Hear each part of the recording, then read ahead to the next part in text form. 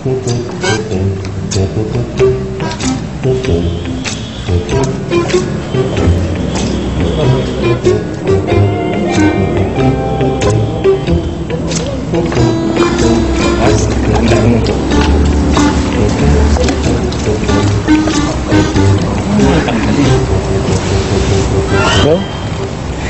wanna make you smile whenever you're sad, carry you around when your orchard is bad. All I wanna do is grow old with you. I'll miss you, give you my cold when you are cold. Need you, feel you, remote control. I get your medicine when your tummy aches, build you a fire when the furnace breaks. It could be so nice growing old with you. Put you to bed when you've had too much to drink.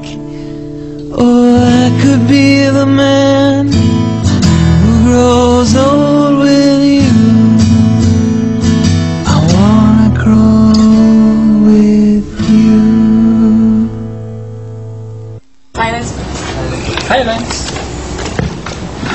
Okay guys, I hope you respect my decision now. Ika, I want to take this opportunity to first say sorry about what happened today and our argument yesterday.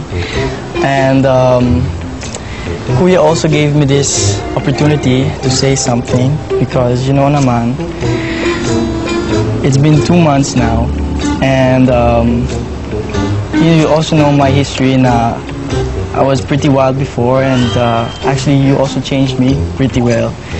So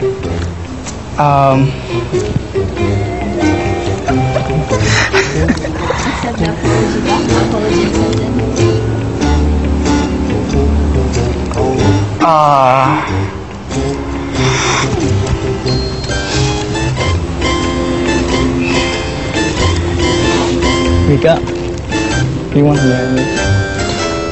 Ba't ka pinakabahan? Why? Give you my coat when you are cold. Miss you, even when you're under remote control. Kasi naman, I don't know if everybody knows this, but Sunday was the first time we saw actually.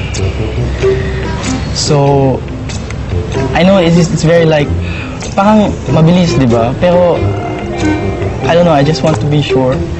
I want to make it secure na ito na talaga.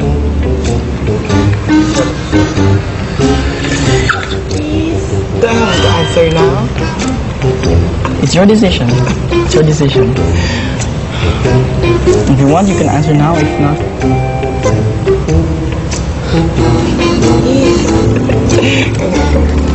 Of course I will marry you. Kalau joke lang yung parang task yun. Pero nung nag-iiyakan at nag-kiss iyan, parang naisip kong tunay. Talagang naramdaman ko nung nag-iapo sa nito.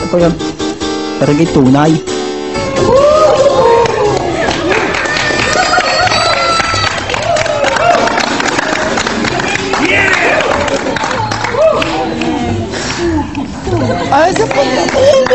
okay.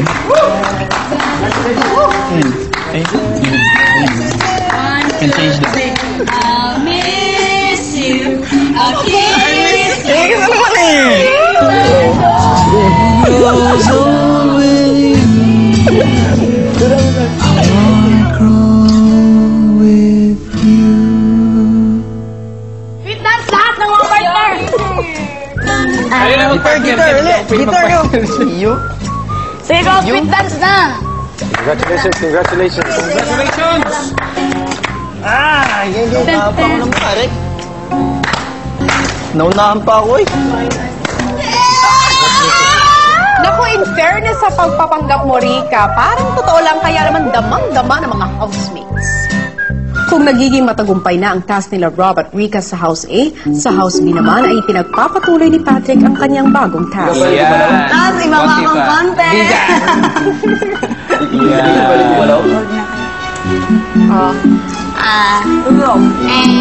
Nguya, nguya. Gusto mo siya kaysa sa akin. Pagdating ng madaling araw,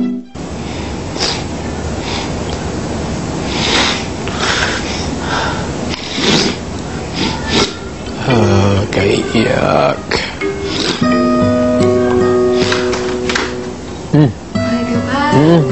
Ano ulit family name mo? Villanueva. Totoo? Totoo na yun Totoo. Ba't ka nagsasara ng eyes mo sakit? Kailangan mo na mag-blink. Hindi naman. Mahapdi kasi nabasa eh. Nabasa? Ay, umiyak ka, no? Buti di ba inabutan. Ay, sorry. Kaya nga ako kumakatok eh. It's okay. Huwag ka na umiyak. Kaya naman sa'yo. Hindi. Feeling ko hindi ito punishment. Hindi ito Hindi punishment. mo na isipin. Okay lang. Hindi mo dapat ginagawa ito eh. Diba? at matapos bigyan ng massage, Water. Sige, konti. Dito. Aakit ako. Tapakan kita. Iiwan ka na mahulog. Hindi mo ko nabubulunan ka na. Itaas mo lang. Hindi mo tama na. Hindi na ganun pa kita, di ba? Pati na lang. Nang makalipas na ang 12 oras mula nang simula ni Patrick ang kanyang task,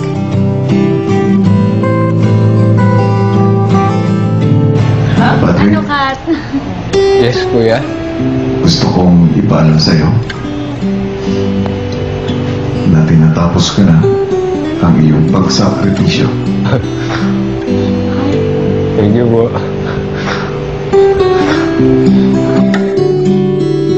Maaari ka nang bumaba. Okay na. Okay na. Okay na.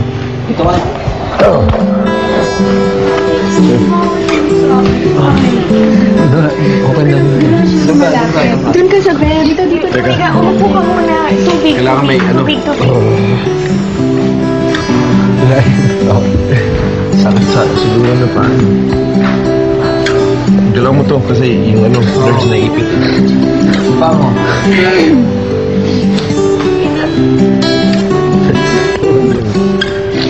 Wala yun. Okay na. Hindi, talagang magaling yun. Nakakabilib. Sarap mo rin.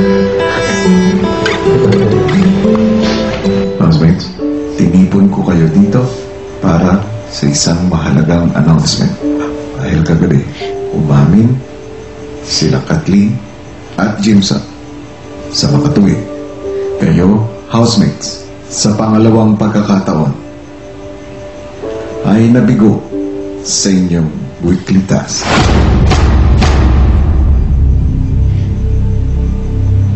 matapos ang anunsyo, Bawin na tayo. Ano ba kayo? Ano lang yan? Magnanakaw na lang ako sa kabila ko. Babawi kami. maya-maya'y nakisali na si Patrick sa biruan ng ibang housemates. Ay, hindi, Tom! Siya daw yakapin mo din. Huwag na! Kakaligo ko lang.